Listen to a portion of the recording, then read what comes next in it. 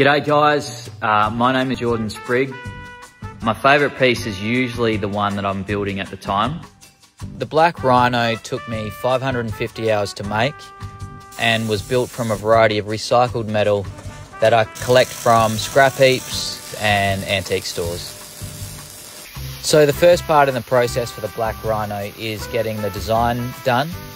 I'll then build the steel frame base. Then the internal skeleton will be welded to this. This will give the sculpture all its strength and rigidity. And then work on the legs and the feet and give them all their girth. Then usually move on to the rump for something like the rhino. Then the chest. And then lastly, the head. The head is the most important part, and especially the eyes, so I do take extra time with that.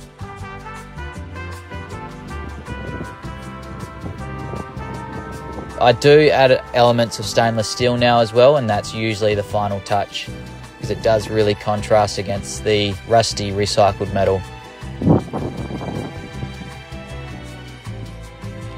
I did really enjoy building the dinosaur that I just finished, which was the Australorpinator.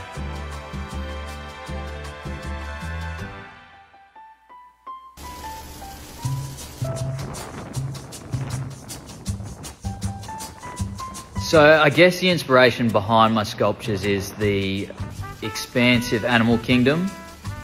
Over the years, I think I have come to appreciate the materials I use. Some of the rusty metal has been dated over 100 years old.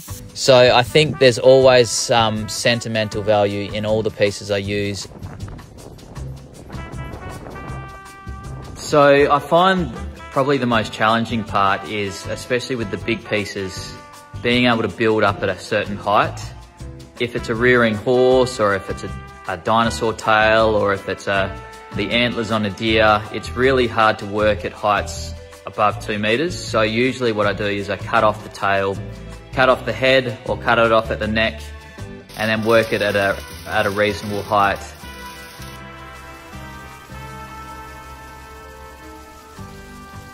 Focus just as much on the business and marketing side of the art, just as much as you do the creating side. It is the difference between a hobbyist and a full-time artist, is generally how much time they spend on the business side.